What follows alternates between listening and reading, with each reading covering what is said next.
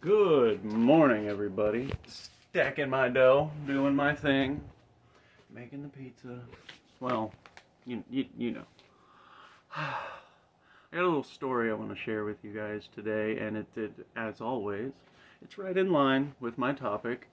I'm gonna do my very best to never break that kind of a chain. The one thing that I know I genuinely have to offer this world is the hardest thing to sell it, but I'm gonna try. Um, I knew this lesbian couple, and after a message, I just said, we're not gonna use their names. And they were good friends of mine. They were the most misunderstood people, just as individuals. It has nothing to do with their sexuality. Just as individuals, they were very misunderstood people. One of them had been through some of the worst things she had been raped, she had been mistreated by men, and it gives you a feeling of cliche. Of course, no, absolutely not. The reason why she was lesbian before men ever got a hold of her, and she knew it. And then the other side, she actually lived a very normal life, and her family was super proud of her up until the day that she admitted to them that she wasn't straight, and then they stopped caring and they stopped including her. I was kind of close with them because well, to be honest with you, I was working at a weed dispensary at the time, so you can draw your own conclusions. But when they were together, they were good. They were good for each other, and I don't just mean like it. They had that fiery love. You could see it, and that's the way that relationships should be. But they honestly cared.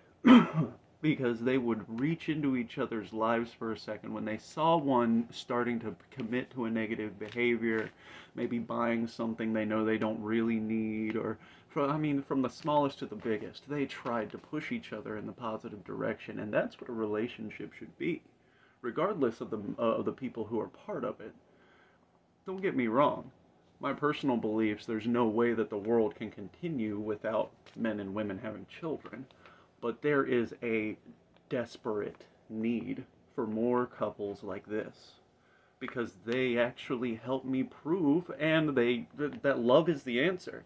They help all of us remember that love is the answer. Because no matter what you've been through or where you're from, love is something that we all have in common. We just forgot because we're showing so much hate all the time. We got that in common too. Some people will never talk to me again because they saw the depth of my rage and it scared them and it scared me, and it's a terrible thing. Everybody has that about them, and you may not see it the same way, but it's there.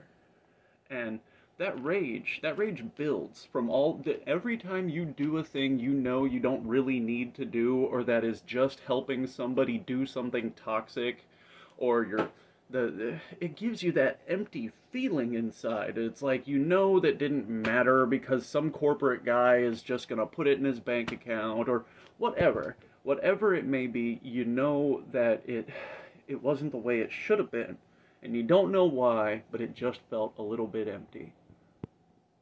Money. Because there was a time, before money there were doctors. Before money there were, for the time, the most current technologies. Now, I'm not telling you money is always and has always been a monstrous, terrible thing. Money was a tool. It took time to perfect, just like the hammer, the screwdriver, any other tool. It took time to perfect it and make it better and better and better. But eventually, it became poison. Just like feeding your 10-year-old formula. It's not good. They grew out of that. And we've all seen what technology can provide us. Capitalism was one of many systems that applied money that gave us a reason to get up and go. And the reason being is because all we knew was the natural world. We only had trees, rocks, caves, shacks, the things you can do, a kind of Amish life almost. And there were plenty of us that were trying to develop new things. I mean, have Da Vinci. I mean, the Aristotle. The farther back you go, the closer you will get to a person who understood what things were truly meant to be, because they were closer to what it was when it started. We are going to change this world, but only if we don't destroy it. And as it's going right now, we're going to destroy it. Every single tanker floating in the ocean right now, waiting and waiting for years at a time with these products on it, it's just so bad. It's just so bad. 30% of the world's yearly used resources are burned up and wasted just trying to propel the financial system.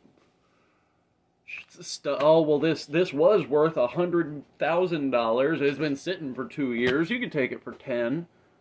Like, you would call that, except it's so old now, it's not what it was before. You just sold me junk.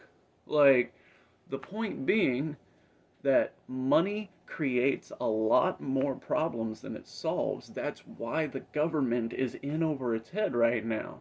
I'm not telling anybody that they've done anything wrong. Nobody has done anything wrong. I'm just trying to get us to put down the bottle.